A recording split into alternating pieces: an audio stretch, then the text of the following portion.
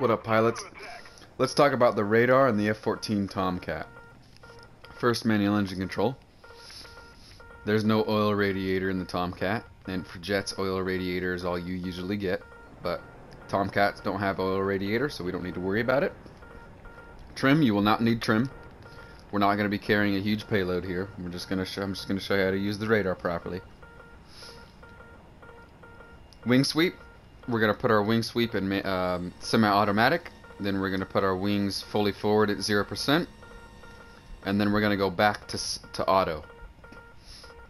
And when we do that, when we go to auto, depending on our speed and our velocity, our wings will move up or down by themselves automatically. And then when us putting our wing sweep at 0 all the way forward, if we get into a dogfight situation, you're going to want to dogfight with your wings all the way out so you get more maneuverability. So if we get into a situation, or if you get into a situation where you have to start dogfighting in your Tomcat, just make sure to put your wings all the way fully forward, and then that's when you can start dogfighting. You're more maneuverable that way. Alright, next, your radar binds. So right here is where your radar is. It's under weaponry. This is turn on and off the radar. This is switching between your radar and your IRST if you have one. IRST stands for infrared search track. This is changing the mode, your radar mode or your IRST mode if you have multiple modes.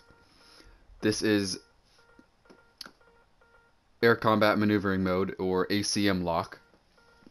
Do not use ACM lock to lock targets. You can lock friendlies and you can shoot friendlies down. You got something in front of you, you're not sure, you see the dot, you want to lock it up, you shoot a missile at it, but it was friendly. Don't do that.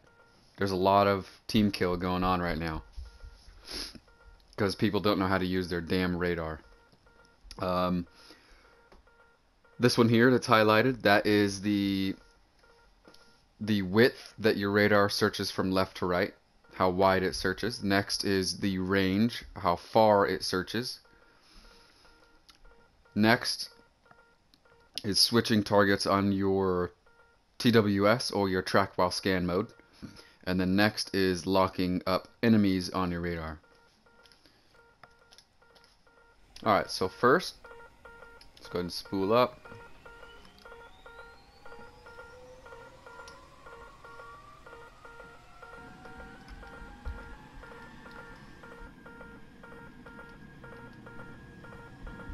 So SAS mode, remember manual control means you're slightly more maneuverable, but you're also a little less stable. Damping is opposite of that, so it's slightly less maneuverable, but a little bit more stable. Let's turn our radar on here. Now we're gonna lock up this F5E in front of us with our ACM mode, and I'll show you what it does. So we know for sure that that's a friendly. 180, 190 knots, slowly pull up on the stick, gear up, flaps up. Alright.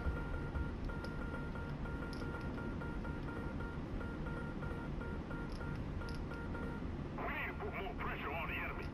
They're winning.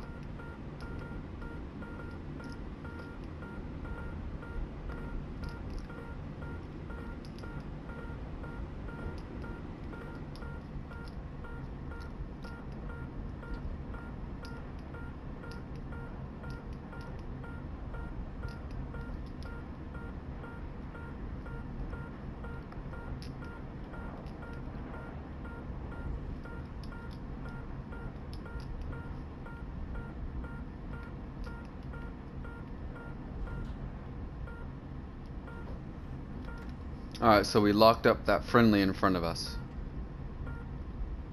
We got him locked up now. I could shoot a Fox 1 at him right now if I wanted to. Do not use ACM mode, which is what I was doing there, to lock up targets. You can lock up friendlies. Alright. So now we're gonna switch to TWS mode, which is the mode that you're gonna want to be in the most while you're in your Tomcat. If you have TWS mode, take advantage of it, because hostiles don't know that your radar is scanning. We're gonna get some distance from the battle here so I can show you how to use TWS.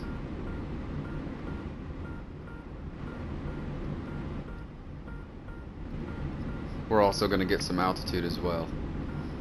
If you're doing beyond visual range combat, BVR, please be at least higher than treetop. At least 10,000 at the least. 5,000, 10,000.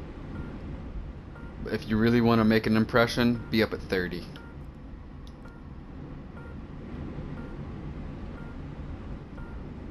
Alright. We got some distance. Let's turn around here. Alright, so we're all the way turned around. We're looking at the battle. We have a couple enemies. Let's shoot a Phoenix at this guy. So we're in TWS. We got our Phoenixes selected. All you gotta do is spool up the missile. Wait a second.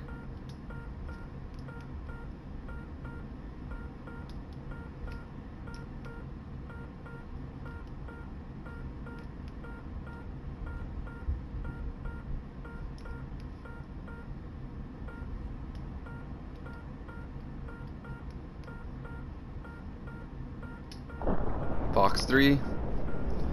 So the one that we have selected is, you could see on the radar, the one basically right in the middle. Missile just went pitbull.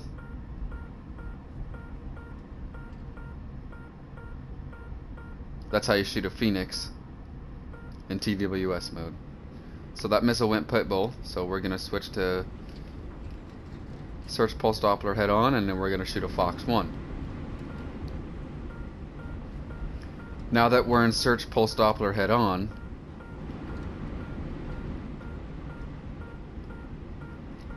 our radar is going to be letting other RWRs know, radar warning receivers know, that they're getting pinged. So that's why you want to use track while scan, because track while scan does not let radar warning receivers know that they're being pinged.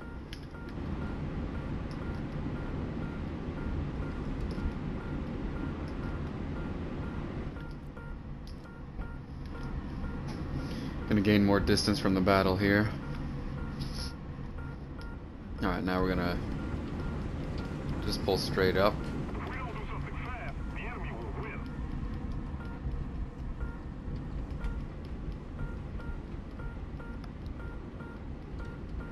There we go, there's something. Switch to aim 7s.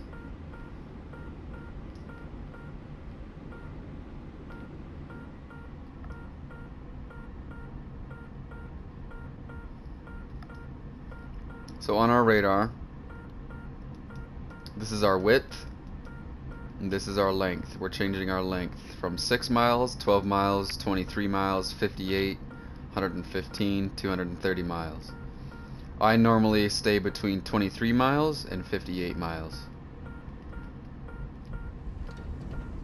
There we go, there's an enemy there, way out there. He's about 20 miles out. The closer he gets to the radar, the bottom of the base of the radar wedge, the closer he is. So right now we're searching at 23 miles, which means he's about three quarters up. So he's probably at about 11 miles now, halfway. But he is within Fox 1 range, so.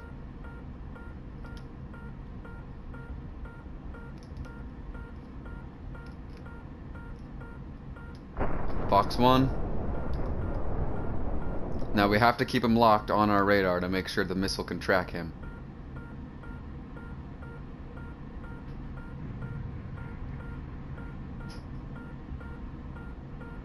Missile missed, but that's how you shoot Fox 1s. Our Phoenix missed too, so yeah, there you go. There's the Tomcat radar. That's how you switch between modes. It's the radar bindings that you'll need. The enemy No manual engine control, no oil radiators you need to worry about.